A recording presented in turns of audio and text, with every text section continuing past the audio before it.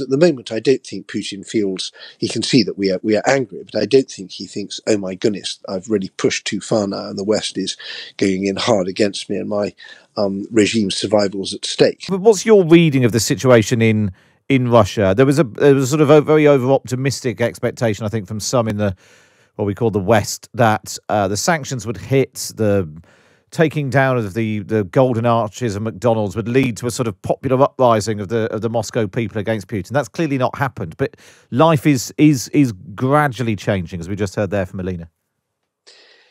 Yes, I think that, excuse me, I mean, clearly the economic squeeze is on and it's going to get worse. I think the idea that pressure on the oligarchs or pressure on the Russian middle classes or pressure on the Russian economy or pressure on Putin's inner circle was going to lead to a palace coup or a back down or a revolution were all optimistic, to put it mildly.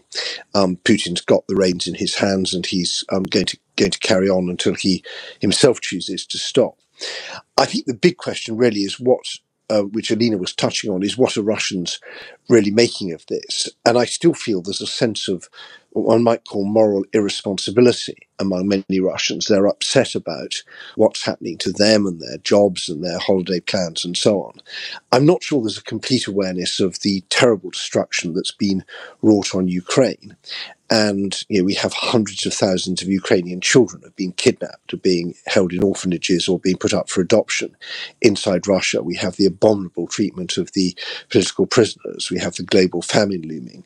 And there's a slightly introverted feel to the Russian discussion, which I think jars, particularly with people who are aware of or maybe experiencing the atrocities that are going on in Ukraine. I think maybe when some of those sanctions were put in place at the beginning of the conflict, there was obviously a hope that if you really squeezed Putin, what was the point of that? Was it just punishment, or was it in the hope of changing Putin's mind, shifting his, potentially even think, what if you really squeezed him, then they might pull out? That might be the reason to pull out of Ukraine. Clearly, that's not happened. There's been talk of more sanctions again today. Is there a point in ladling on more and more sanctions? I think that one has to be realistic about sanctions. We've had sanctions against Cuba for pretty much my entire life, or even longer. We've sanctions against North Korea, against Myanmar, against Zimbabwe, against Iran. The list goes on, and they are pretty blunt and imperfect instruments.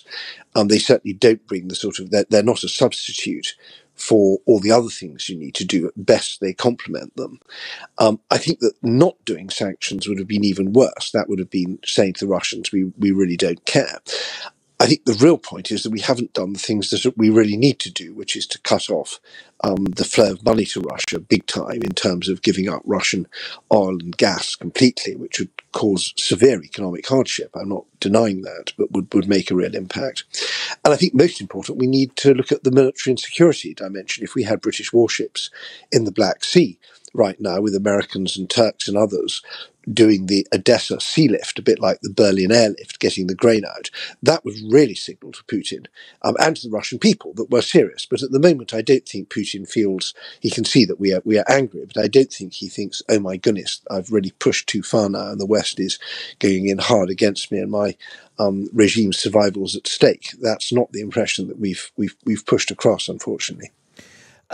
And what are the chances of Putin losing, do you think? We've sort of done the huge bulk of economic sanctions. We'll keep ladling those on. They didn't seem to be making any difference. I mean, clearly the West, Britain, will keep sending the military support it can to Ukraine. Is it down to Ukraine at best holding back the Russian advance rather than sort of pushing Russia out? Is there a world in which Putin is defeated and retreats? Does it just grind on for just months and then into years, and it just becomes another thing that's in the background?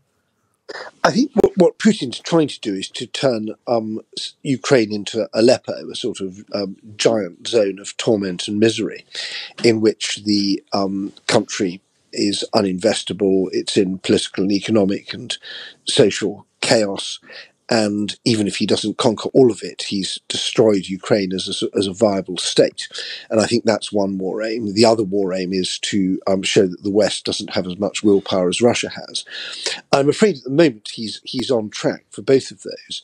We could turn that round. We can show collective willpower, whether it's on the grain or on other interventions, and we could give Ukraine enough weapons that it starts turning round the conflict. The difficulty is that it's difficult enough to defend effectively, and Ukraine is defending.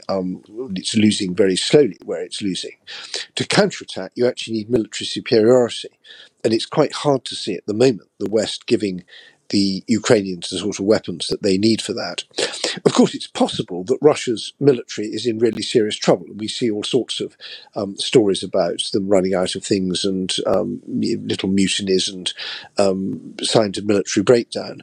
And it's tempting to stitch those dots together and say that it's Putin's war machine that's going to crumble first. But I'd be cautious about that because the fear factor in Russia is very great. And however badly led you are and however badly equipped and however miserable your life is, if you think you'll be shot for refusing to obey orders, you probably then continue to obey them to some extent or another.